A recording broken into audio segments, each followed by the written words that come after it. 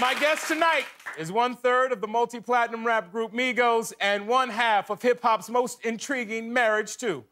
Now he's producer and judge of a new reality competition show called The Hype, premiering August 12th on HBO Max. Please give it up for my boy, Offset!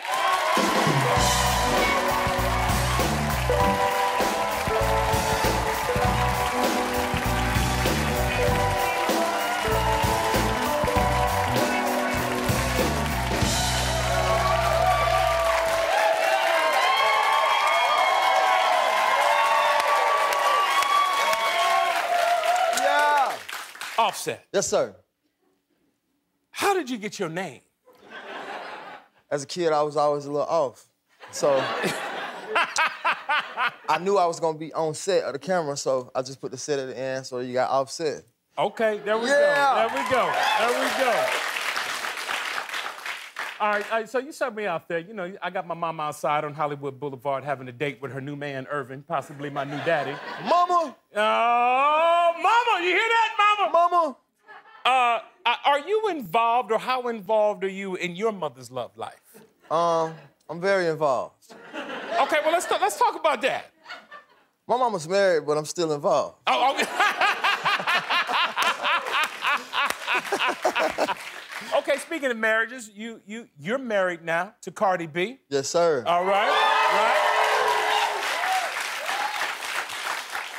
Now, let's talk about your first date with your wife. My first date, I went big. I wanted to do something that was not normally done, you know what I'm saying? I wanted to have fun. Right. And not so serious and like, you know, enjoyable time. So I took her to the Super Bowl. Okay, which Super Bowl was that? I don't know the number. No. But I know who's playing, though. Who played? Atlanta Falcons, my team. Okay. Versus them Patriots. You know what? I was at that game, too. It was a great game up until the fourth quarter. 3 minutes left. Oh, man. We up 23. I think we was up by 20 points. 23 to 20. Yeah. Y'all were up. Then Tom Brady with the Superman, whatever powers he be having. Yeah, he had some powers. Yeah, and then he ended us. I lost $10,000 that night, too. 10,000? Yes. Okay. But you know what I won? Huh? My wife.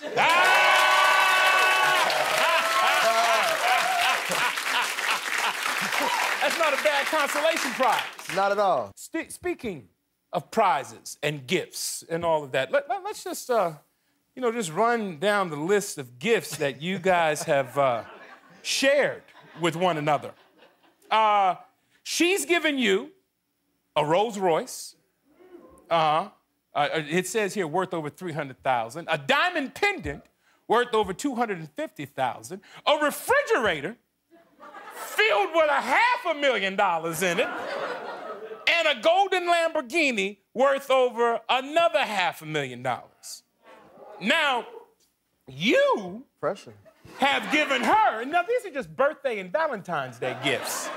All right, you have given her a Lamborghini SUV, a 20-carat diamond ring modeled after the necklace from the Titanic that is worth over $1 million, a Rolls Royce worth over $300,000. And your baby girl, Culture, just celebrated her 3rd birthday, and you gave her a $150,000 diamond necklace? No, I gave her a Richard Mille, so it was $150, but during the time when she's like 12, it'd be $1 million. Okay, I get that. Investment. I understand. And you forgot, and you skipped out, it was 2 rings. It was 2 rings? Yeah, see, I proposed with 1 ring in Philly by on stage. Boom. Then I came back, and I doubled the size, so it was a 10-carat at first. Ooh. And then I got 22-carat. Okay.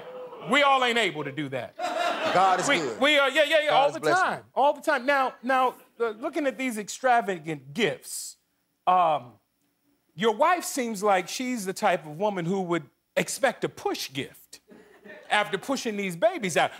Do you have a push gift in mind? No. No. I feel like the gift is the beautiful child. Okay, I agree. I'm gonna get her a gift, though. You'll get her a gift? I got to. Okay, I understand that. Now, I like to fight for men getting push gifts, too. Right? Because you know what? We pushed the baby in. Okay. Okay. That's all I'm saying. This will be your 5th child. 5. 5. Somebody been busy. 5. Now, are we at liberty to talk about the sex of the baby or the name that you've chosen for the baby yet, or is that still a secret amongst family and friends? Still a mystery. It's still a mystery? Still a mystery. Okay. Well, keeping up with the mystery, we'll be right back with Offset after this. Streetwear is explosive. Welcome to the hype. I am so excited. Only one of you will be the winner of this streetwear competition. Please, I'm about to kill this. Let's go! Streetwear is about overcoming and breaking through. The whole world is waiting for you to don't blow that opportunity. That's fire.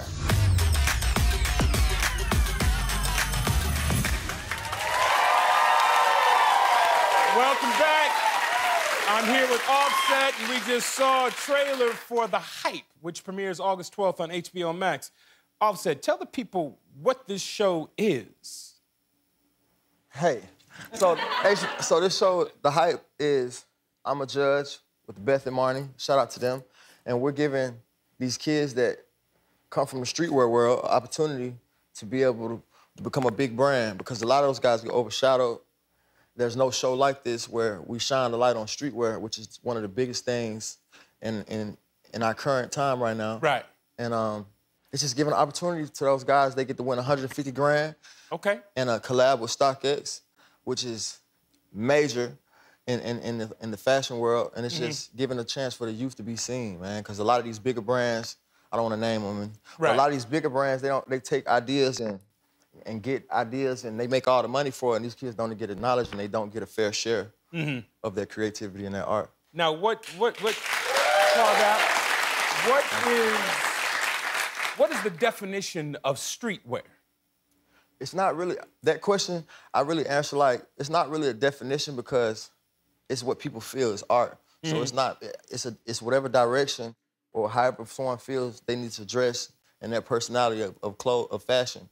In themselves. So it's not like a particular thing. It's like, it's how you feel. It's what's in the streets. Okay, I feel you on that now. You're a stylish brother. Yeah, I'm pretty fly. You know, you're pretty fly. If I say so myself. But you know, sometimes we have to grow into that flyness. Yes, sir. Have you always been fly, or what was your style like before this? I was always fly, see, because when my mama got me 2 pairs of shoes a year, I wouldn't play so I could have fresh shoes. You know what I'm saying? So I would sacrifice playing. I always wanted to, I was big on my appearance. Right. In school, you know, when you're young, middle school, high school, you know, that's all it's about. It's about your education, of course, but it's about being fly. So I've always tried to have it, even when I didn't have the money, I always made things look good. My brother, he could draw, so I would have him draw on T-shirts. I know nobody don't have this T-shirt, so I would be having one of one, and it might be a Hanes, but you never knew. Right. So I feel you. Yes, I sir. feel you. Now, speaking of shoes, if my calculations is correct, if I heard correctly, you own between 3,000 to 4,000 pairs of sneakers? Yeah, I had 3,000. It's probably like 3,200 now. Okay. Where do you keep those shoes, Offset? Okay, so I got a location here. In LA, and then at my house in Atlanta, I got like a basement, and like the whole side of the basement is dedicated to my shoes, my babies. Okay. Yeah. Okay. Better question. Okay. Who has more shoes, you or your wife? I think she still got me beat. For sure. She still got me beat. For sure. All right. Let's talk about Migos for a second. Let's get it. How did this come about between you, Takeoff, and Quavo? How did you guys start making music? So, 6th grade, we always we love music, you know what I'm saying? So Right. Quavo and Takeoff had already had, like, they got another cousin that's not my cousin that they was already in the studio with when they was kids.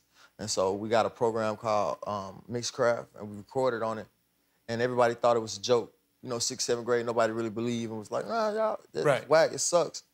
And then we just kept going with it. It was nothing, nobody could tell us. And just going through high school, we never wanted to be like these big super artists. We just wanted to take over our town where we was from. When they counted the Northside where we from, we just wanted to touch that and take over that. And then it started to happen.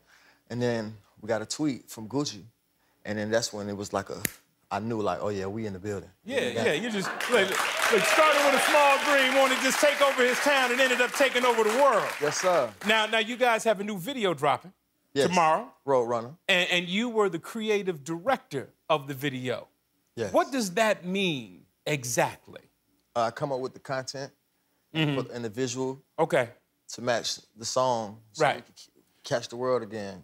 How was it direct? I know you were the creative director, but did you have to direct Quavo at all? And how high was he? And I ask you this question because I had Quavo on my show, Blackish, and I happened to direct that particular episode. Yes, sir. And he turned to me and he was like, yo, big bro, Ed, how I'm doing? I was like, for as high as you are, Quavo, you're doing pretty good, man.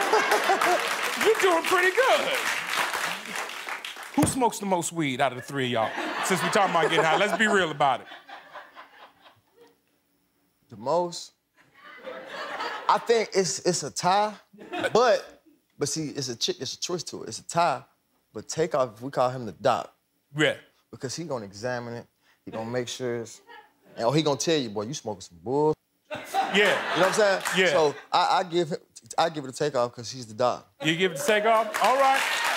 Let's give it up for my man Offset. The Hype premieres August 12th on HBO Max. August 12th. We'll be right back with Henry Golding.